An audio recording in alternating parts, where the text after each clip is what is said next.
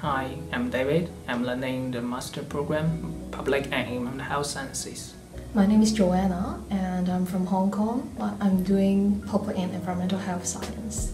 Course accreditation is very important because it gives credibility to the course that the level of program and the quality of modules are up to standard.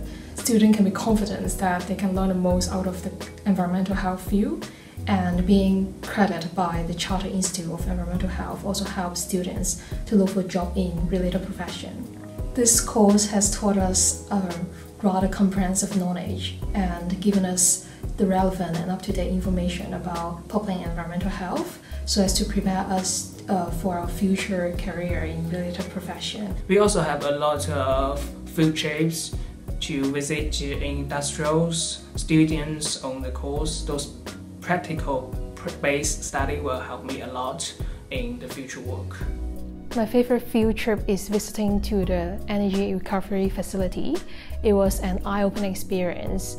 After learning about it in lectures and really going to the site, I found that it is actually a very effective and high technological waste management method. My dissertation is about how government communicate climate change to the public. I chose this topic because climate change is possibly the most challenging current issue facing the human race, and the government plays a crucial role to raise public awareness and provoke behavioral change.